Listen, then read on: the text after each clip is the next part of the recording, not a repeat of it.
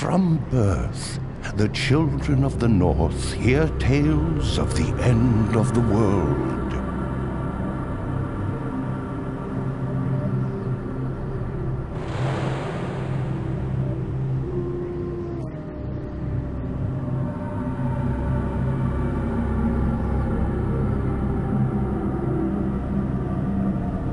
When wolves will swallow the sun and moon, when the stars will be snuffed and the earth will tremble, when the gods will face the tribes of giants in a final battle that will ravage all the 9 worlds.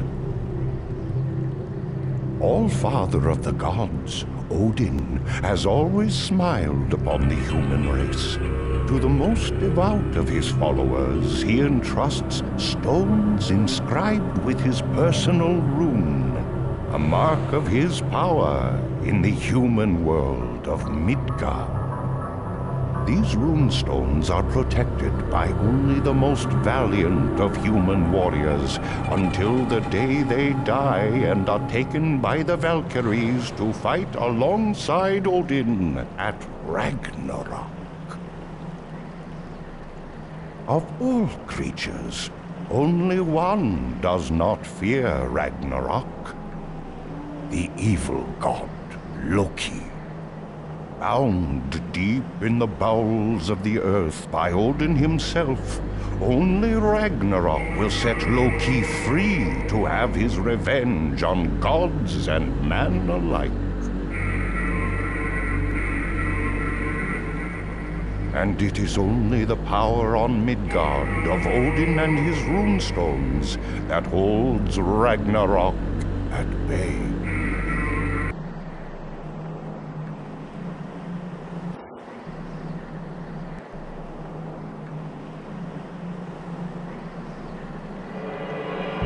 People of Wotankeld, we gather this day to honor one from our midst, younger than any ever so honored. He is yet wise and strong beyond his years.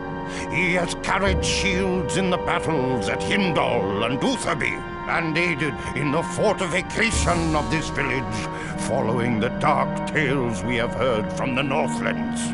Through trial by single combat, he has proven today that he is ready to take a place among the warriors of this village. Ragnar, son of Jarl, kneel here before the runestone of Odin and hear me. You must now put aside all childish things. Swear yourself to protect this stone and the village that surrounds and upholds it. Swear to stand beside your sword brothers until death, to defend this holy shrine of the All-Father.